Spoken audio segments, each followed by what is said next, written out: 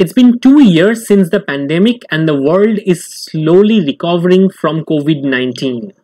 Suddenly, on November 26, 2021, World Health Organization has reported one shocking news.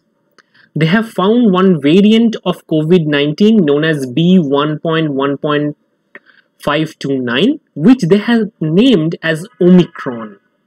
And now this is a variant of concern. After this news, there were several questions in people's mind, such as whether this variant would be neutralized by existing vaccines. Can this variant be detected with QRT-PCR? Is it more dangerous than the other variant? Is it more transmittable? All of these questions would be answered in this video. So stay tuned till the end and share this video with your friends to grow awareness. Worldwide, more than 30 countries have reported the presence of Omicron, and now there are more than 370 cases reported worldwide. India also reports 2 cases of Omicron, and one of them was shocking. In order to understand why it was shocking, stay tuned till the end of this video. Now let us talk about the propagation of any virus in a population. When virus propagates in a population and reproduce, they eventually accumulate mutations. These mutations could be beneficial for the virus, or these mutations could be disadvantageous for them. If the mutation is not really useful for the virus, that particular variant would be eventually eliminated from the population. But if it is advantageous, this virus would grow and reproduce more, increase in number, and eventually it would become the variant of concern. Now, World Health Organization has designated one dedicated advisory group for determining the evolution of SARS-CoV-2 virus and its variants. So this particular group periodically monitors the behavior of this virus and also reports the mutations that are present in the population.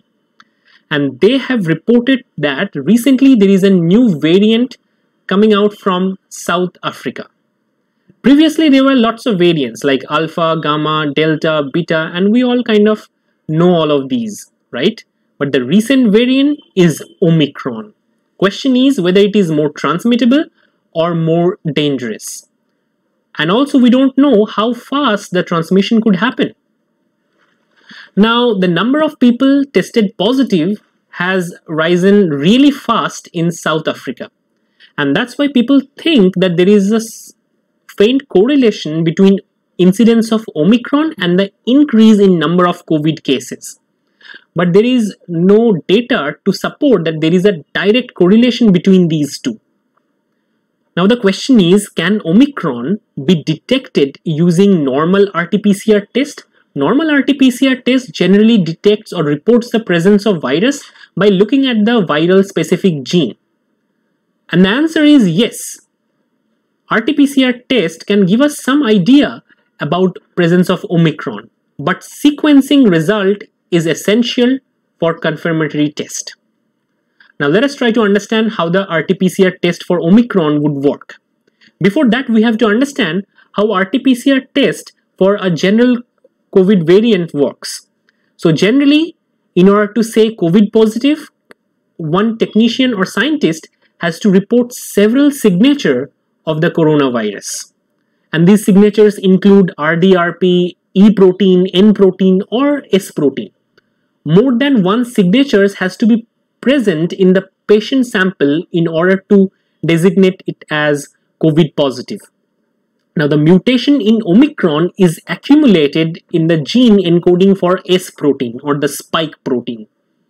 Due to this mutation, scientists suspect that the S gene might not get amplified in the RT-PCR test.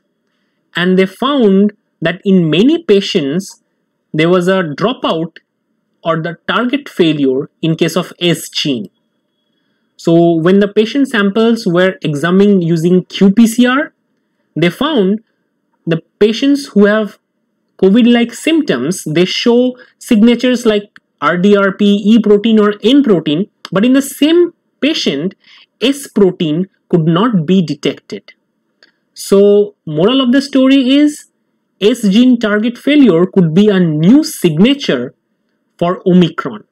But this is a putative assay, it's not confirmatory. Once there is a suspect, then sequencing results would confirm the presence of Omicron virus. Now, according to Italian medical group, this is the structure of the viral spike protein. You can see in the Omicron variant, there is quite a lot of mutations which has been accumulated in the active site. Active site means the site which interacts with the human receptor and allows the virus to enter the human cell. So what we really know is the gene encoding the spike protein is heavily mutated. But what we don't know as a result of this mutation, whether the affinity of the spike protein towards the S2 receptor would increase or not. This is really unknown. So we kind of know half the story, not the full story. Now the group of Paul Benias from Rockefeller University give out an interesting research, and the link is provided in the description. But before understanding that, let me tell you that whenever our body is infected with COVID, our body tries to respond by creating antibodies against this virus. Eventually, the antibodies would neutralize this virus and eliminate the viral infection. Now, this group of researchers has engineered a virus with mutated version of COVID spike protein. But this particular virus is not dangerous or not a threat to human population because it is incapable of causing COVID-19. What a relax. But anyway, this particular virus is an important study tool. Now, these researchers has taken serum samples and isolated the antibodies from vaccinated individuals and incubated that vaccine with this particular engineered virus or polymutated virus. And what they found out to their surprise is that antibodies from the patient sample or these vaccinated individual cannot really neutralize this particular variant or this polymutant spike protein variant. Shocking enough, many mutations which are present in this polymutant variant is also present in Omicron.